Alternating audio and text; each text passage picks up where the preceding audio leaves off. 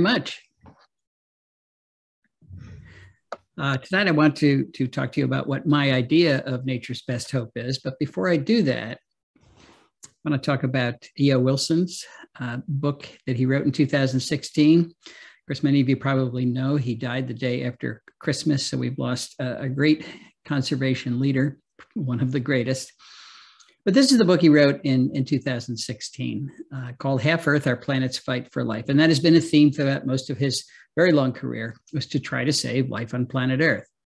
He put it all together in this book and said, in order to save life anywhere on the planet, we're going to have to save room for nature on at least half of the planet. We need functional ecosystems on at least half of the planet. And he spent most of the book talking about the science that supports that statement. And then he ended the book. He didn't spend a lot of time talking about how we were actually going to get there.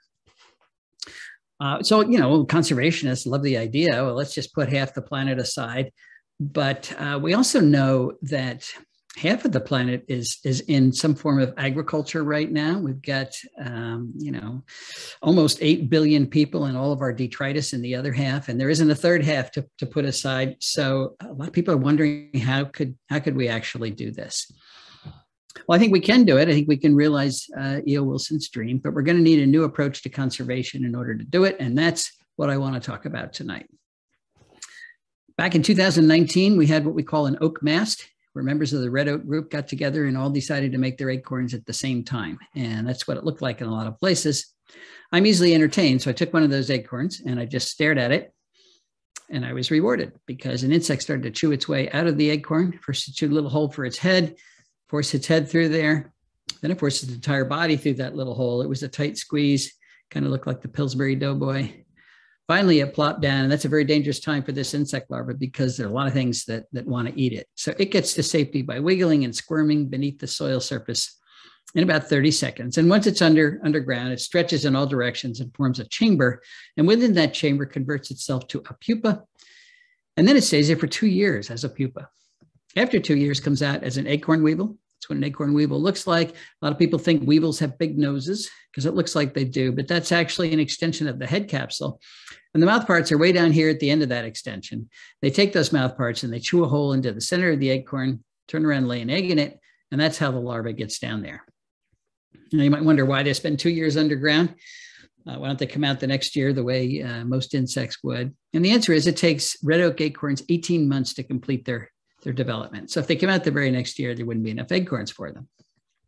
Of course, once they leave the acorn, that leaves a hole, a true vacuum. And you know that nature abhors a vacuum. In this case, she has filled it with 3 species of temnothorax ants, tiny little ants, where the entire colony lives in the holes made by acorn weevils in acorns. And if scouts find a new acorn that is empty, they get all excited because their old acorn's falling apart. So they tell everybody it's time to move the old colony. They grab the larvae, they grab the eggs, they move the entire colony into the new acorn in about 30 minutes. Then they post a guard, make sure nobody else comes in. And that's where they will live for the next 2 years until this acorn starts to fall apart. What's my point? Well, it's very simple. That is just one of literally millions of very specialized interactions, largely between animals and plants, that comprise the bulk of nature. This is another one, the relationship between jays and acorns. Jays are the primary disperser of oak acorns. They'll take an acorn from the tree in the fall, and then they'll fly up to a mile from the parent tree, tap it below the surface of the ground. And the object is they're going to go and have something to eat during the wintertime. But for every 4 acorns they bury, they only remember where one of them is. So for every 4 acorns they bury, they're actually planting 3 new oak trees. Another specialized relationship between pileated woodpeckers and carpenter ants. That's what they rear their young on, carpenter ants. So you won't have pileated woodpeckers unless you have lots of carpenter ants, and you won't have lots of carpenter ants unless you have the big trees that make those carpenter ants. You won't have this bee, Andrena facilii, unless you have Faecilia. That is the only pollen, the only plant that bee can use for pollen to reproduce on. It turns out pollen specialization is very common in our native bees. We have about 4,000 species of native bees, and over a third of them are very specialized on particular types of pollen. You won't have the Baltimore checker spot unless you have white turtlehead. I could talk all night, all week all year about nature-specialized relationships. My point is, though, that these relationships, nature itself, is now on the ropes. And it's on the ropes because we did not take Teddy Roosevelt's advice. Way back in 1908, Teddy heard that the state of Arizona was going to mine the Grand Canyon. So he went to the canyon, stood on the edge, and looked out over its wonderful view. And he said, "Leave it as it is." And with those 5 words, he started the process of creating the Grand Canyon National Park. Well, we didn't leave it as it was. There's only about 5% of the lower 48 states that's anything close to its original pristine ecological state. And that's because we have logged the country repeatedly. We have tilled it. We have drained it. We have grazed it. We got 770 million acres of rangeland, 4.5 times the size of Texas, dedicated to cows. And of course, we paved it or otherwise developed it. We have straightened our rivers and dammed them, and you can spell that any way you want. We have polluted our skies and changed our climate for centuries to come. We have drained our aquifers. We have introduced more than 3,300 species of plants from other continents, many of which are running amok in our natural areas. In short, we've carved up those natural areas into tiny remnants of their former selves. And each one of those remnants is too small and too isolated from other remnants to sustain the number of species that we need to run the ecosystems that we all depend on. You might wonder why we've done this. I wonder why we've done this. And I don't know, but I suspect that we thought the earth, our nest, was so big we could foul it forever and there wouldn't be any consequences. Of course, we were wrong about that. And that's why we're seeing headlines like this: the insect apocalypse is here. What does it mean for the rest of life on Earth? Talking about global insect decline. Followed by this one: North America's lost 3 billion breeding birds in the last 50 years. Almost a third of our North American bird population already gone. Then the UN says, well, we're going to lose 1 million species to extinction, probably in the next 20 years. Maybe you heard, I don't know, a month or two ago, we removed 23 species from the endangered species list, not because we've saved them, but because they're already extinct. So this is happening, but it's not an option. We can't allow it to happen.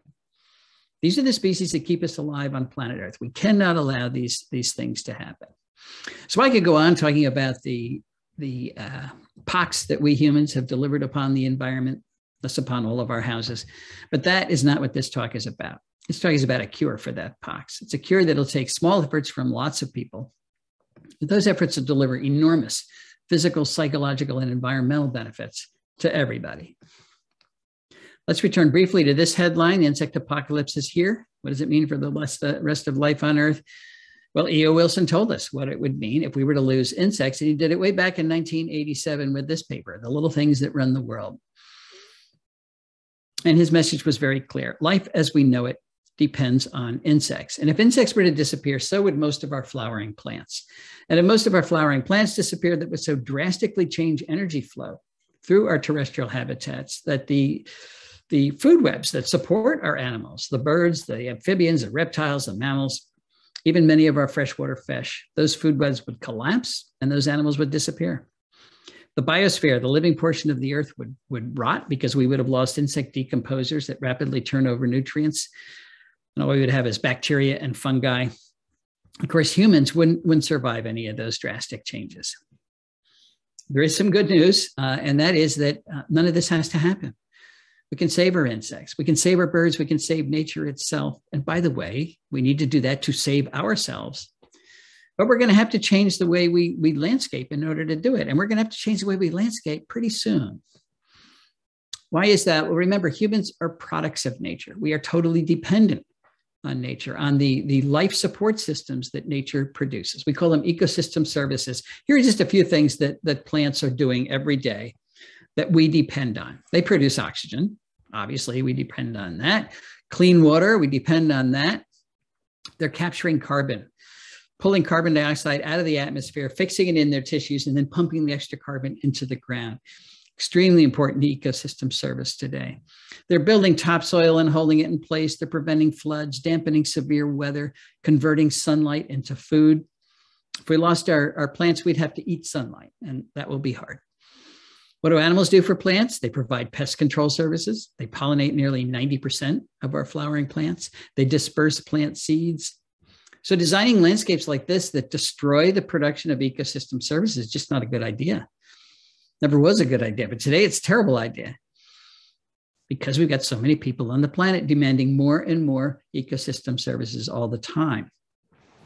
We have parks, we have preserves, and they are producing some ecosystem services, but they're too small, they're too isolated from each other. And if they were working, we wouldn't be in the 6th grade extinction right now.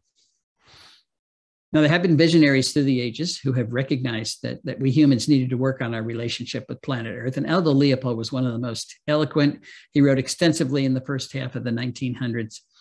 One of the things he said is that the oldest task in human history is to live in a piece of land without spoiling it. There have been indigenous groups that have been able to do that for long periods, but our huge Western societies and our huge Asian societies are terrible at doing that. We habitually take more from the planet than it has to offer, completely wrecking an area, going to another area, doing the same thing, not sustainable behavior. But Leopold had a lot of faith in humans. He believed we could develop what he called a land ethic. He knew that we had to use the land. We had to farm and lumber and graze and mine and do all those things, but he believed we could learn to do it gently enough so we did not destroy local ecosystems. That's what he called the land ethic, and he wrote about it in the Sand County Almanac. What he did not write about was developing a land ethic where we actually lived. And I'm not sure why that was, but I suspect that the notion that humans and nature cannot coexist in the same place at the same time, that notion was so deeply embedded in the culture of Aldo Leopold's day, still embedded in our own culture, that he may not have recognized it as an option. What I want to argue tonight, though, is that living with nature not only is an option, it is now the only viable option left to us. In the past, of course, conservationists worked pretty much exclusively where there weren't a lot of people. We now need to turn that on its head. We need to save nature, actually reconstruct it where we've dismantled it, where there are a lot of people, because that's pretty much everywhere.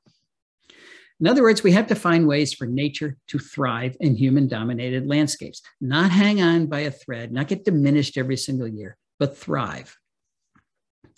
Where are we going to do that? Well, we have to consider private property because most of the land is privately owned. 85.6% of the US east of the Mississippi is privately owned.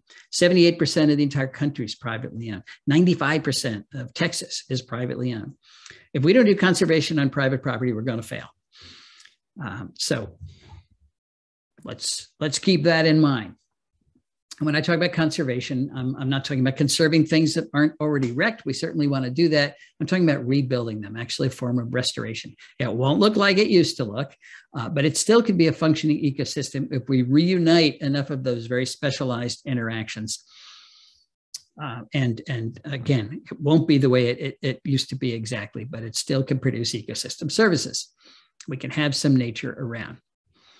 But in order to do that, we have to start with the most important species. Not all species contribute to ecosystem function equally. So we have to start with the building blocks. And there's two groups of species that we can't do without. One would be the flowering plants and the pollinators that allow them to reproduce. They are capturing the energy from the sun and turning it into food, then storing it in their plant parts, largely leaves.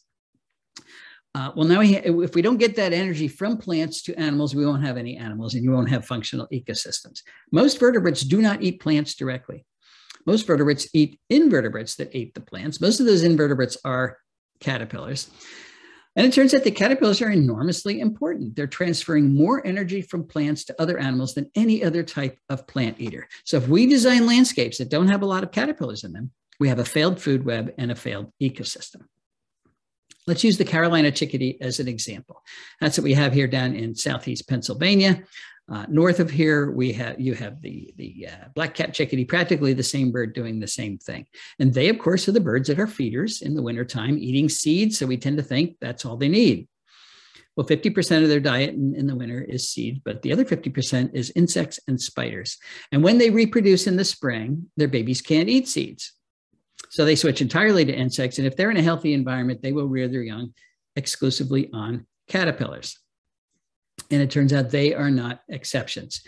96% of our terrestrial birds are rearing their young on insects, and most of those insects turn out to be caterpillars. How do I know that? Well, there's a number of lines of evidence that suggest that. But this is a citizen science project that one of my recent PhD students has finished, Ashley Kennedy. She put out a call to bird photographers around the country to take pictures of birds during the breeding season when they're carrying food to the nest. They're going to send those pictures to Ashley. She's going to identify the prey items that were in the beaks of the birds and reconstruct the nestling diet for as many species of birds in North America as possible. Well, the bird photographers got into this. They sent Ashley thousands of pictures. And this is a summary of her results. The green bars are the percentage of the nestling diet in each one of these plant families that was caterpillars. And in 16 out of the 20 common bird families that she has enough data for, caterpillars dominated the diet. So again, imagine what would happen to bird reproduction if we took caterpillars out of the environment. Most of our birds would not be able to reproduce. So there's something special about caterpillars. What is it? There's actually several things special about caterpillars. And one of them is pretty obvious. They're soft. Think of this guy as if he's a little sausage with a very thin wrapper. The thin wrapper is exoskeleton. It's made of chitin. It's undigestible, so the birds don't want a lot of that. And because caterpillars are soft, you can stuff them down the throat of your offspring without fear of injuring them. And if you've ever watched a parent bird rear its young, they're pretty rough. Their beak is like a plunger. They just stuff that caterpillar down there. Caterpillars are also relatively large prey items. One medium-sized caterpillar is equal to the biomass of 200 aphids. Some of our smaller birds do chase aphids around, but do you want to chase 200 aphids or get one caterpillar? They're nutritious. They're very high in fat, very high in protein, low percentage of chitin, of exoskeleton compared to many other insects, particularly beetles, which are not like little sausages. They're like little tanks. So much of a beetle is undigestible.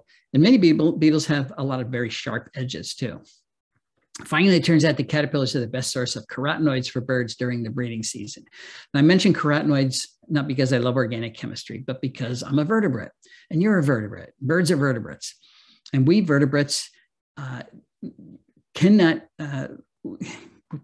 we vertebrates need carotenoids is what I'm trying to say. We don't make our own carotenoids. We have to get them from plants. Only plants make carotenoids. And we have to get them from plants because carotenoids are essential components of vertebrate diets. So where are the birds getting their carotenoids from? From what they eat, of course, but carotenoid content is not equally distributed among bird prey items. These first two bars here are types of caterpillars. They have far more carotenoids than other types of bird prey. Here are the adult caterpillars down here, the moths and butterflies themselves. They have far fewer carotenoids because they're not eating green leaves. That's where the carotenoids are. It's the caterpillars that eat the green leaves. And here is the earthworm over here. So the earthworm gets the worm, but he doesn't get any carotenoids when he gets the worm. So that study and several others are suggesting that for birds, at least, caterpillars seem to be, they're not optional parts of the diet. They're essential parts of the diet. So let's just say birds need caterpillars. The next question is, how many caterpillars do they need? Is one or two enough, or one or two a day enough? Let's go back to chickadees. A lot of data on chickadees. How many caterpillars does it take to make a nest of chickadees? One or two is not enough.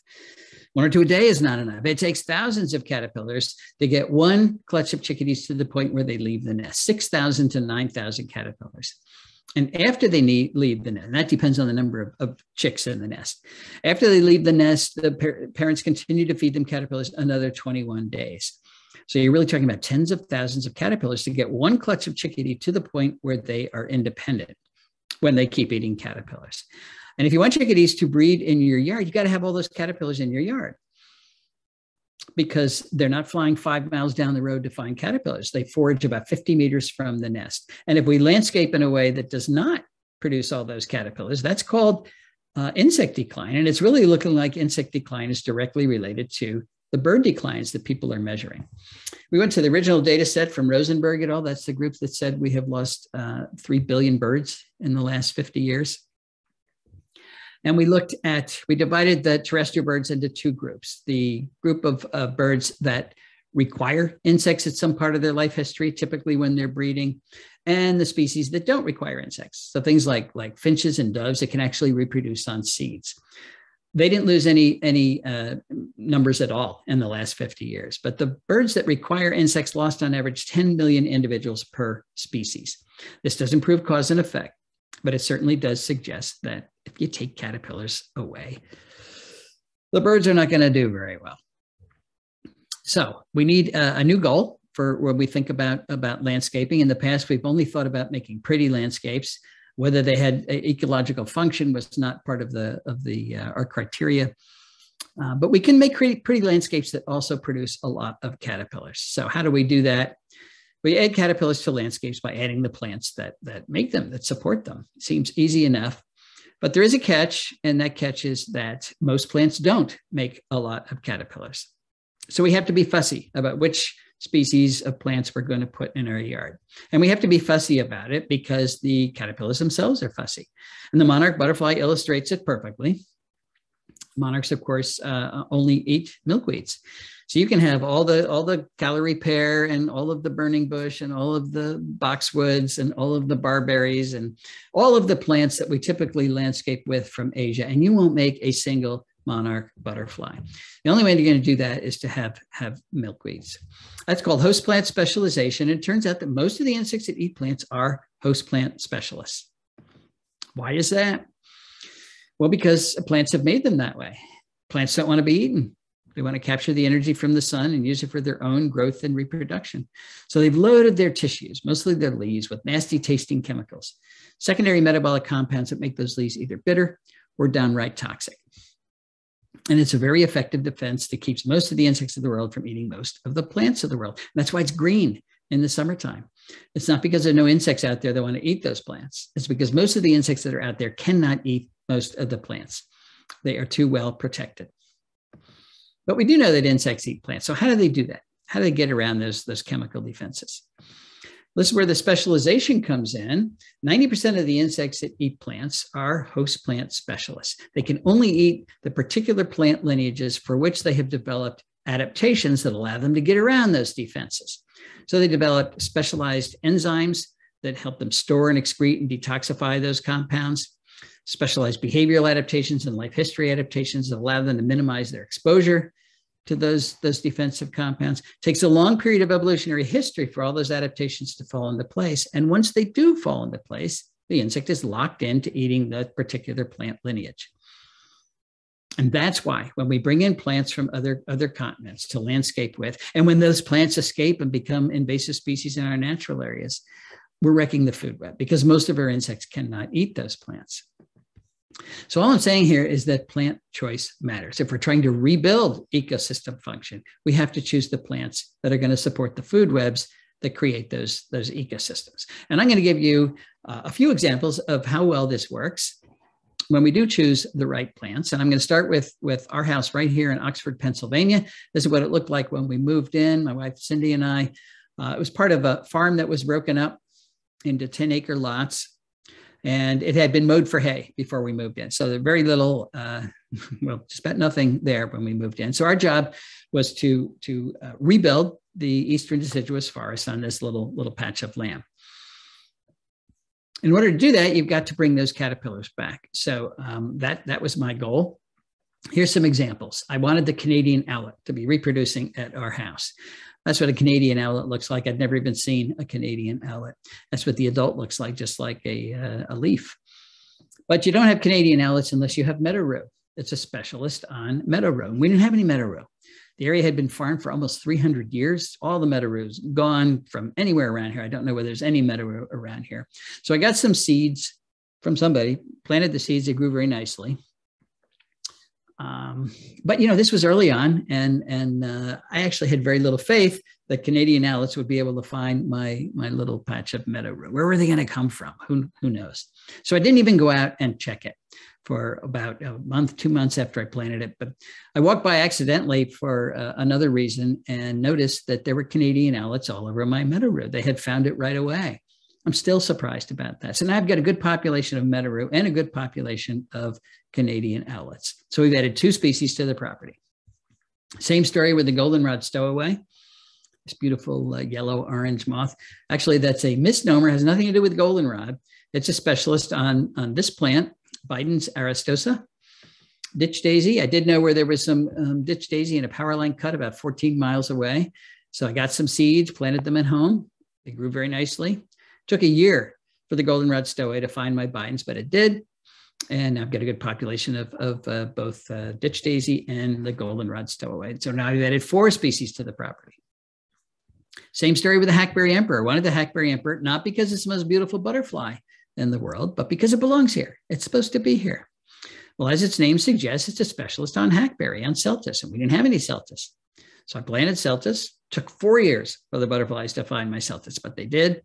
Checked one of my celtis branches in June. There were 9 hackberry emperor caterpillars on a single branch. So another big success. Now we've added 6 species, and that's how it's gone. I did not plant goldenrod, came in on its own. And along with it came many of the things that depend on goldenrod, like the brown hooded owlet, the Arsidra flower moth, the goldenrod leaf miner, the distinct sparaginothus, the goldenrod gall moth. This is one that hasn't come, the goldenrod flower moth. I don't know why it hasn't found our goldenrod, but it hasn't. That's what its caterpillars look like. But this can be part of the fun. It's anticipation.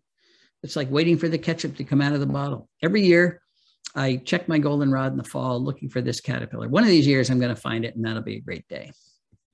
Planted Virginia creeper. Yes, Virginia creeper. It's a great native plant.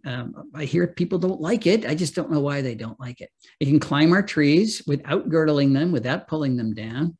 It's a good ground cover, has great fall color, makes really nutritious berries for the birds in the fall. It's a underappreciated pollinator plant, believe it or not.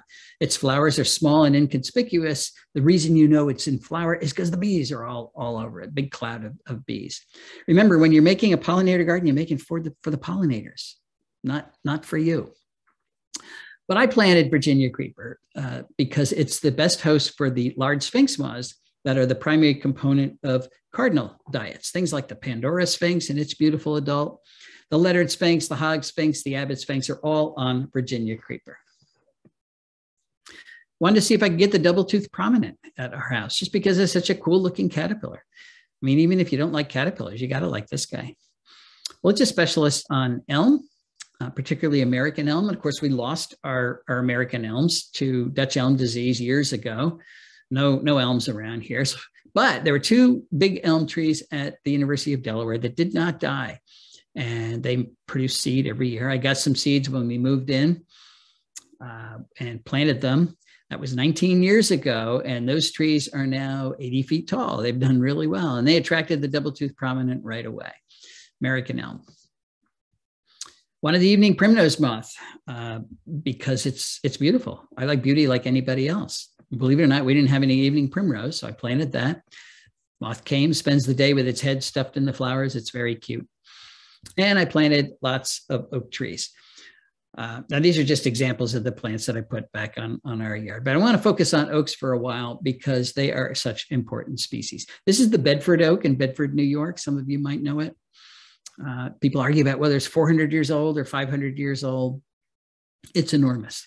And I hear people say, well, I'm not going to plant an oak because I won't live long enough to enjoy it. And if you can only enjoy an oak when it's 400 years old, you're right, you won't. But if you can enjoy what your oak is contributing to your property, you can enjoy it right away. And I can say that with confidence because I planted most of our oaks as acorns, which means they were free, or as 2-foot bare root whips, which means they cost $1.50 each. And immediately they started to rebuild the food web, the moth-based food web that supports almost everything else at our house by bringing things like the solitary oak leaf miner, Juvenil's dusky wing, the yellow-shouldered moth, Suzuki's promolactus, the red-washed caterpillar, the yellow-vested moth, the orange-tufted oneida, the spiny oak caterpillar, the 2-spotted oak punky, the variable oak leaf caterpillar, the red-humped oak worm, the orange-humped oak worm, the pink-striped oak worm, the hesitant dagger moth, the lesser oak dagger moth, the greater oak dagger moth, the streaked dagger moth, the afflicted dagger moth, the crowned eucalyptrix, the orange-patched smoky wing, the white-blotched heterocampa, the oblique heterocampa, the red-lined panapoda, the laugher, and literally hundreds more species have come to the oaks at our house, and they've come right away. This is a pin oak that has just popped its head above the leaves, and here's a caterpillar standing on the ground eating the leaves of that tree. So you don't have to wait hundreds of years for your oaks to start to rebuild that food web that supports the ecosystem where you live. Oaks will do it almost immediately. This is what our house looks like today, or at least in the summertime. I show you this picture to convince you that we're normal. We have a little bit of lawn here. But I put a lot of plants back. And as soon as I started doing that, I realized they were attracting an awful lot of life. And when I realized that caterpillars are driving the ecosystem, particularly the food web function, I wanted to get a picture of every species of caterpillar that is now making a living at our house. And I've been taking pictures of caterpillars and their adult moth forms for the last 4 years. Haven't gotten to the butterflies yet, but I am up to 1,140 species of moths now make a living at our house because we put the plants back. Now we have 10 acres. Pennsylvania is 2.4 million acres. So on 1/240,000th of the landmass, we've got 44% of all the moths that occur in the entire state. And because so many of these are types of bird food, we've recorded 60 species of birds that have bred on our 10 acres. Not flew by, but bred.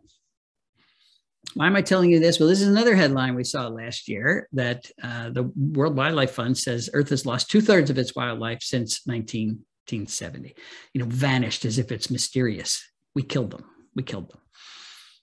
2/3 of wildlife, but I'm thinking, not at our house. Not at our house. I am sure that we have increased biodiversity by at least 2/3, probably more than that. And it didn't take that long, and it wasn't that hard. We just put the plants back. It's something we all can do. When we see these terrible, frightening headlines, don't give up. We can turn this around. And by we, I mean everybody. But I know what you're thinking. Cindy and I have 10 acres. Will it work on a smaller plot of land in suburbia? That is a good question. So let's go to Margie and Dan Terpstra's house in Kirkwood, Missouri. They have 0.6 acres, 18 times less land than Cindy and I have. And they're in the middle of a development. All their neighbors have the big lawns. When they moved in, their yard was choked with bush honeysuckle, armor honeysuckle from Asia. So they got rid of that. Then they put in 75 species of native plants and a little water feature they call a bubbler. And then they sat back and started to count the birds that are using their yard. They are up to 149 bird species, including 35 warbler species. And just to put that in perspective, we've only recorded 8 warbler species at our house. So does it work on smaller properties? Absolutely. What about urban yards, though? Let's go to Pam Carlson's house. I keep saying Pam Carlson, but Pam and Mike. Mike's in there too. They live in Chicago, and they have 1/10 of an acre in Chicago. And by in Chicago, I mean in Chicago. That's the tower from the O'Hare Airport. The Kennedy Expressway is just over here. Their little 1/10 of an acre is not connected to any natural area at all. It's a pretty 1/10 of an acre. But they did the same thing, got rid of their invasive plants, put in 65 species of native plants, water feature for the birds, sat back and started to count the birds using their yard on their little teeny island in the middle of Chicago. 120 bird species have used their yard so far, including a woodcock. There's Pam's woodcock. So if you haven't seen a woodcock lately, go to Pam's house. There it is. Okay, there's 4 things we need to think about if we're going to succeed in a big way, and we do want to succeed in a big way. And one of those is we've got to reduce the area in the US that we have allocated to lawn. We've got more than 40 million acres of lawn, and that's a 2005 statistic. So it's much more than that at this point. Allocated to an ecological dead space. Now, I know we need lawn to advertise our high status, and I know we need lawn to display our Halloween decorations.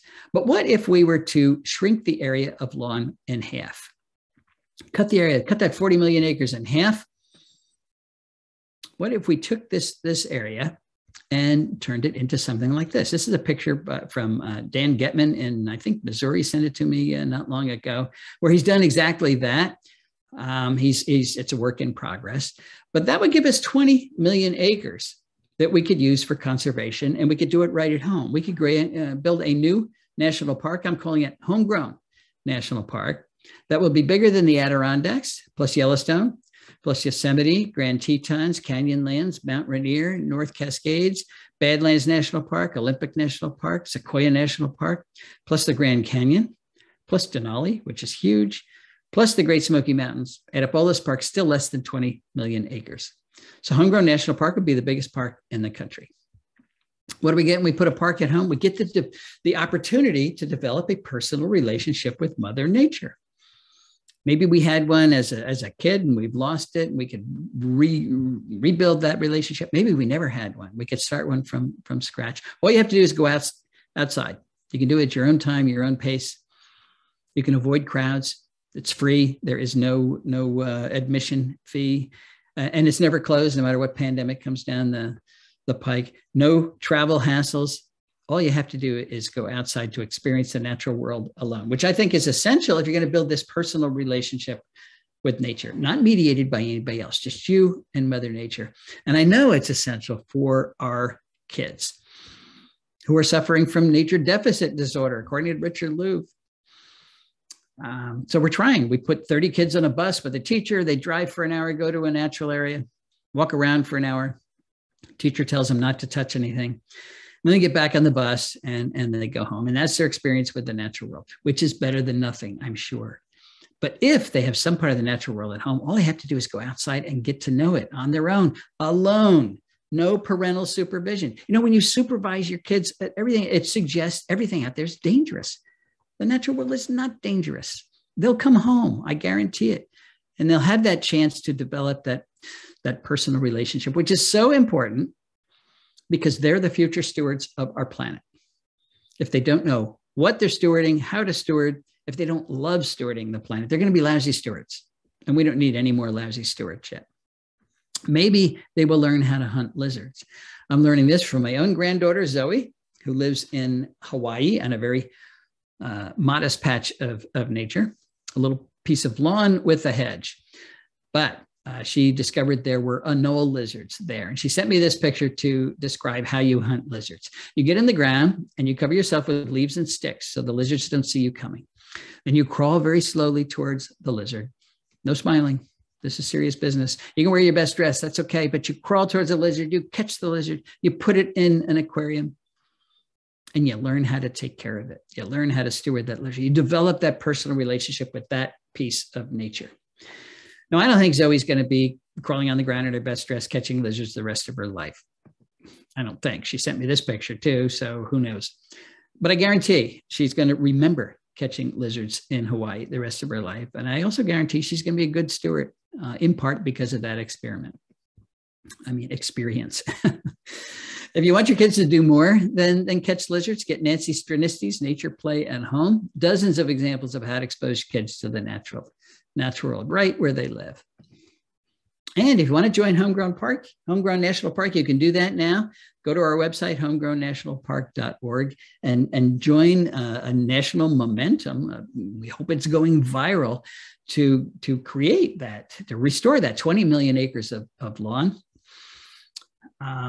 What you do is you put in your information of where you live, how much area you're going to put in native plants and remove invasive plants. And your little piece of your county will light up. We're building this map so that you can click on it and see all the areas that have lit up so far, and we can watch this national effort spread across the country. It's free, and no, we're not using your data. I don't even know what that means. Okay, so we're going to shrink the lawn. What plants are we going to put in the area that was lawn? Well, some of them have to be what I'm calling keystone plants. Remember what a keystone is. This is the Roman arch. A keystone is the stone in the middle of the arch. If you take that stone out, the arch falls apart. If you take keystone plants out of your local food web, the food web falls apart because they're making most of the food. Just 5% of our local, or 5% of the native plants near you are making 75% of the caterpillar food that drives the food webs. 14% of our native plants are making 90% of the caterpillar food that drives those food webs. So think of the keystone plants in your area as the 2x4s that are holding up the ecological house that you're building in your yard. They're essential. Your house is not going to stand up without them. You cannot build a house out of wallpaper. You're not finished building your house when you have your keystone plants, but they're an essential component of it. So the question is no longer simply, are natives better than non-natives ecologically? You know, on average, they certainly are, but there's a lot of native plants that aren't producing all that much food either. So the question really is, do we want to use the native species that are supporting the most pollinators and the most caterpillars or not? I get an email once in a while from somebody saying, don't you know that ginkgo biloba from Asia actually grew in North America 7 million years ago? That makes them native. That means we can plant them and everything will be great. Yes, I do know that ginkgos grew in North America 7 million years ago. We can argue about whether that makes them native today, but I'm not going to have that argument because that's not the metric anymore. It's not whether they're native or not. It's whether they're doing anything or not. I don't care if ginkgos grew in the moon 7 million years ago. Here today, they're producing 0 species of caterpillars. They are not fueling the food web. They're taking up space. What is providing the most food for our food webs is one of the oaks. They're the most powerful keystone plant in 84% of the counties in North America. They produce 557 species of caterpillars just in the mid-Atlantic states and over 950 nationwide. There's no other plant genus that comes close to that.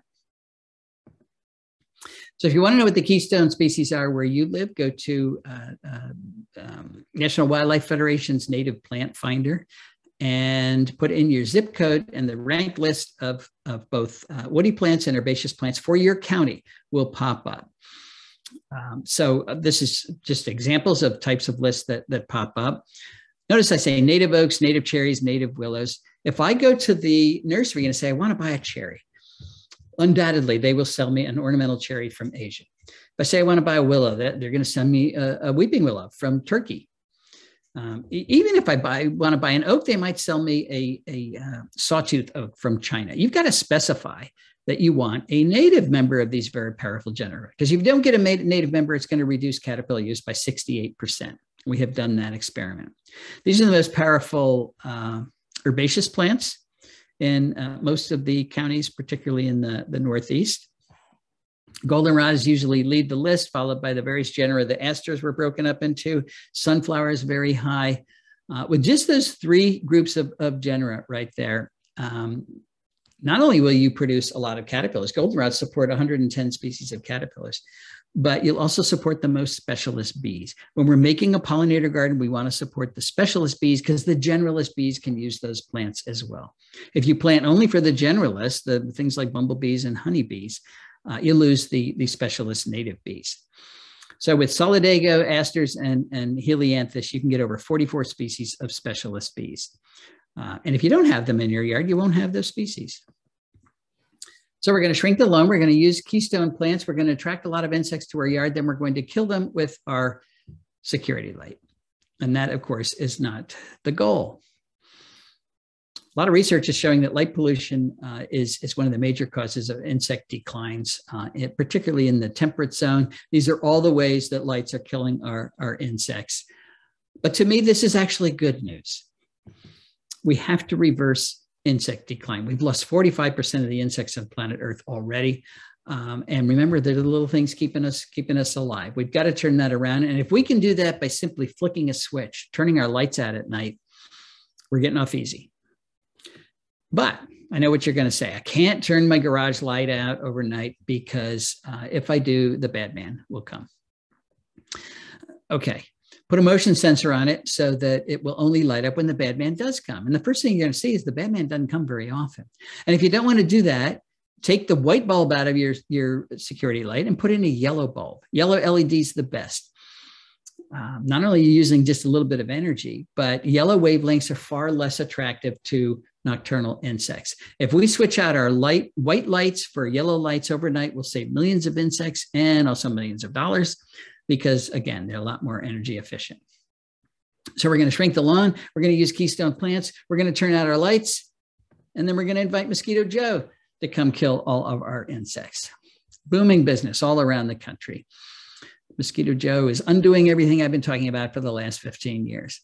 But he'll say, well, it's okay because that's a natural product. And he's right. It's a natural product. It's pyrethroids, the compounds that are in chrysanthemums.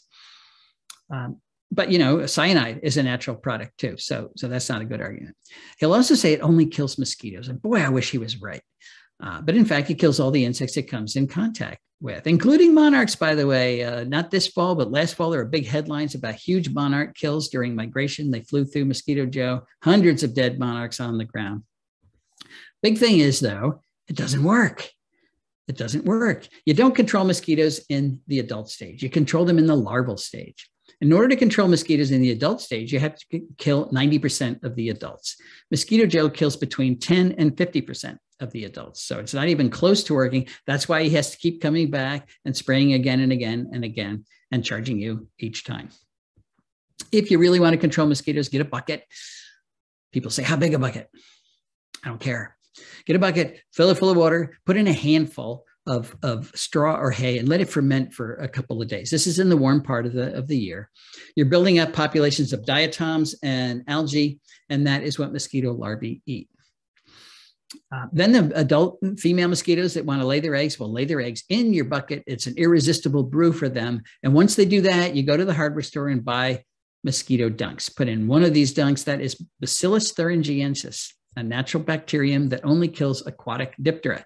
And the only aquatic diptera in your bucket is a mosquito larvae. So you put that in, the mosquito larvae chew on it, and that's the end of the mosquito larvae. Very targeted. If a dragonfly gets in there, it won't hurt it at all. If a bird drinks it, or if your dog licks it, no problem. You might put a coarse screen over that, so chipmunks don't jump in and drown. But otherwise, it's a targeted, cheap way to control mosquitoes, particularly if everybody did it. All right, the fourth thing we need to do is to landscape in a way that allows caterpillars to complete their development. What do I mean by that? Well, this is an example. In Chester County, Pennsylvania, where I live, oaks support 511 species of caterpillars. A few of them, like the polyphemus moth, complete their development on the tree. So the caterpillar chews the leaves, then it completes its growth and spins a cocoon and hangs from one of the branches. Then it emerges as an adult. Then it does it all again. Everything happens on the tree. And I wish that happened for all the species. But most species don't do that. 94% of them finish growing as caterpillars, but then they drop from the tree and they wiggle their way underneath the ground and form a pupa underground, or they spin a cocoon in the leaf litter that's under the tree, and that's the problem. There is no leaf litter under the tree. We don't tolerate it. We rake it all up, we mow and compact the soil so it's too hard for caterpillars to tunnel in there. We create ecological traps. We're calling in adult moths that lay their eggs, caterpillars develop, drop down, and die. And I am convinced this is another very important cause of insect declines wherever we landscape like this, which is pretty much everywhere. And of course, the cement landscape is even less of a viable option. This is what most people do. They have a tree in a yard, and we're just starting to measure how well caterpillars do in a situation like this. But I guarantee they're going to do better in a situation like this. We have a tree. Then you have a layered landscape, maybe a dogwood here and a native azalea, ferns and ground cover. This becomes a safe site. Caterpillar can drop down, easily get beneath the surface of the soil because it's not compacted. Nobody's going to step on it. Nobody's going to mow it. It's spin a cocoon, the leaf litter that's down there. Wonderful situation for caterpillars, and it's beautiful. So we're not asking you to give up gardening. I'm asking you to increase it. Put beds around all of your trees. This is where you can do your spring ephemeral gardening. Again, safe site, and your tree will love it, by the way. Trees do not like grass, goes right up to them. It's a good place to use ground covers like wild ginger or May apples or foam flower and again, ferns. This is a hotel in Athens, Georgia. These are red maple trees. Any caterpillars developing on the red maple trees can drop down and complete the development, even though this is the middle of a city, because of this fern ground cover. We could do a whole lot better the way in terms of caterpillar development if we landscape properly under our trees. Another former grad student, Desiree Narango, has done some wonderful work with chickadees in the suburbs of Washington, D.C. And her results suggest that there's actually room for compromise in our plant choices. And that's good news. What she did was ask a simple question. How well do suburban landscapes that are landscaped primarily with native plants, none of her landscapes were 100% native, but primarily with native plants, how well do they support chickadee populations over time compared to landscapes that are dominated by introduced plants? And the first thing she found is that when they're dominated by introduced plants, those landscapes produce 75% fewer caterpillars, 75% less bird food. They were 60% less likely to have breeding birds at all. Even though there's nest boxes up in every landscape, the chickadees would come and look around and say, there's not enough food here. We're not even going to try to reproduce. If they did try to reproduce, they laid 1.5 fewer eggs. Those clutches were 29% less likely to survive at all. Those nests produced 1.2 fewer fledglings if they did survive, and it took them 1.5 days longer to do that. And you might say, those aren't huge differences, but you put all that into a population growth model as a function of the percentage of non-native woody plants in the landscape. We look at woody plants because that's where chickadees forage, on woody plants. This is what you get. This dotted line here is replacement rate. That's the rate at which the population has to make babies in order to replace the adults that die every year. Chickadees don't live very long. If you reproduce at this rate, that is a sustainable population. It's not growing, but it's not shrinking either. If you make more babies than adults die, you have a growing population. But if you make fewer babies, you've got a shrinking, unsustainable population. This is the area, generously speaking, where those lines overlap, which suggests you can have up to 30% of the woody plant biomass in your yard non-native without destroying the local food web. You can't have invasive plants in here. No burning bush, no barberry, no calorie pear, because those are ecological tumors. They just keep growing and growing and destroying all kinds of things. But your forsythia, the ginkgo, boxwoods, a lot of things that we put in our yards are not invasive, even though they're non-native. So this is the area of compromise I'm talking about. If my message was you can't have any non-natives at all, very few people would be listening to that.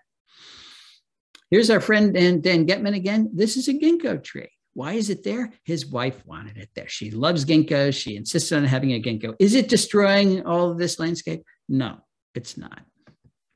It's not the presence of non-native plants that destroys food webs. It's the absence of native plants. If we get more native plants into our landscape, we can tolerate some non-natives. Can we use natives in formal designs? Of course we can. This is a Lynn O'Shaughnessy design. You don't get more formal than that. This is taken from a drone 400 feet up. It's a large garden, but every plant in that garden is a native plant. So formality is a function of the design. It's not a function of the plants in the design. Our native plants are used in formal designs in Europe every day. I guess it's okay because they're non-native plants over there. Can we get a pollinator garden into a traditional or typical suburban yard like this without offending anybody? Of course we can. Put a little fence around it. It formalizes it. It tells everybody that this is on purpose, that you didn't just miss a patch of weeds with the mower. It's meeting the needs of a number of species of bees. It's beautiful when it's in bloom. Not very big, could be bigger, but if everybody did it, it would help a lot. And remember why we need pollinators. You hear all the time, you need them because they're pollinating a third of our crops. It's really about a 1/12 of our crops. But then people say, well, I don't live next to a farm, so I don't need any pollinators. Yes, you do. Because forget the crops. They pollinate 80% of all plants and 90% of all flowering plants. Where do we need pollinators? Every place we need plants. If we don't have pollinators, we lost 80 to 90% of the plants on the planet. And that's not an option.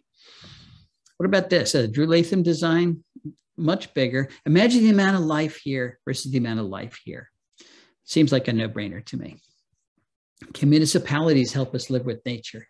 Yes, and more of them are doing it. Minnesota has a cost-sharing plan, which encourages homeowners to replace lawn with appropriate Minnesota prairie plants. It's called the Lawn to Legume program, very popular. State helps you do that, helps you pay for it.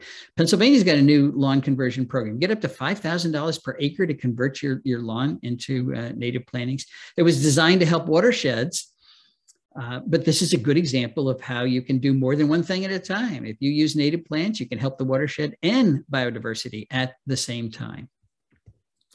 Island off of Florida is paying residents to allow burrowing owls, listed species, to burrow in the front yard.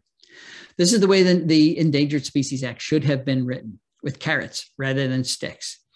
Rather than fine somebody because they've got an endangered species on their property, pay them to take care of it. Everybody would want an endangered species on their property. Missouri, Fayetteville, Arkansas, and I think I heard North Carolina or South Carolina have a bounty on calorie pears. Take a calorie pear out of your yard and you get a free tree replacement.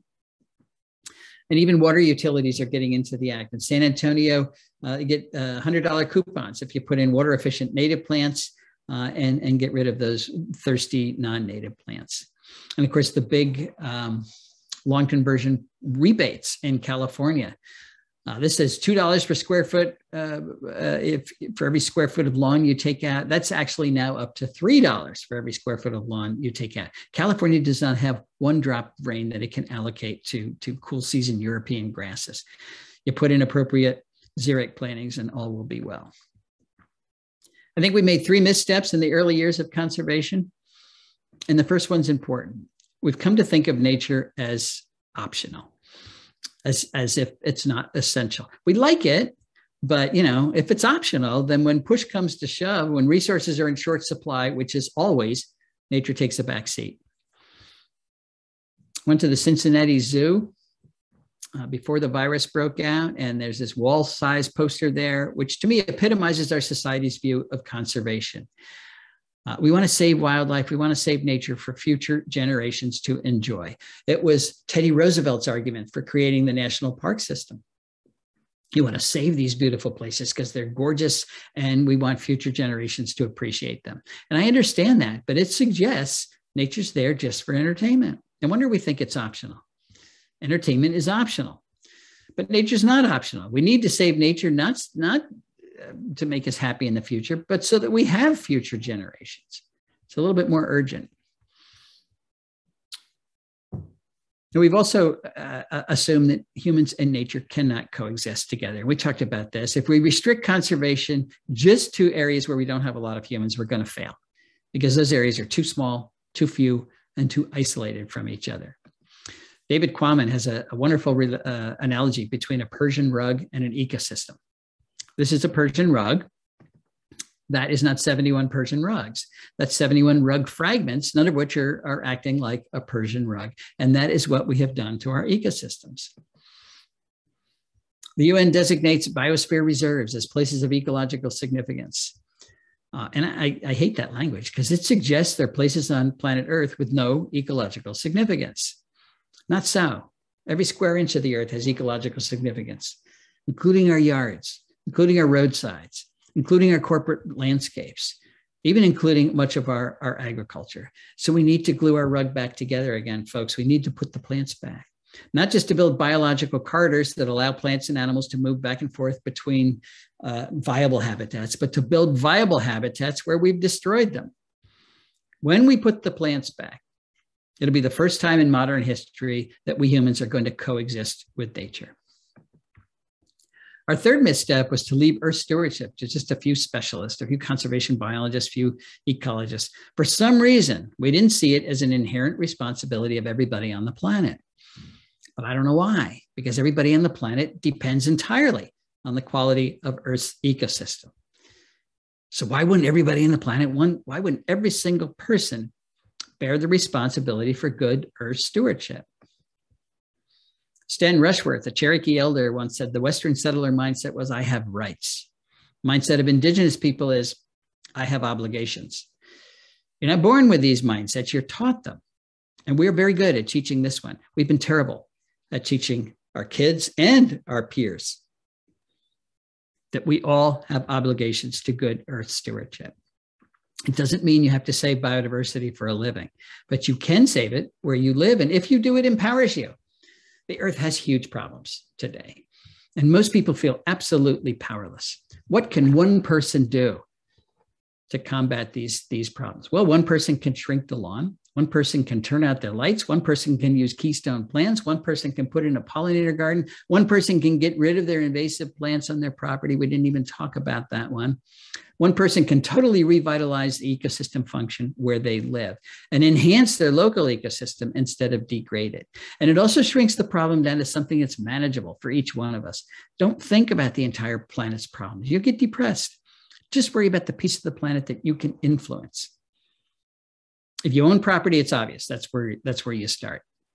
That's where you can see immediate results. If you don't own property, help somebody who does. Help a park or a preserve. Help a land conservancy. They're all underfunded. They're all understaffed. They will love you as a volunteer. So as property owners or volunteers, each one of us has the power We certainly have the responsibility to fix dead landscapes like this. Whether or not we decide to do so is going to determine nature's fate and then ultimately our own fate. I think I've convinced my grandchildren that you are nature's best hope. I hope I've convinced you as well. Thanks very much.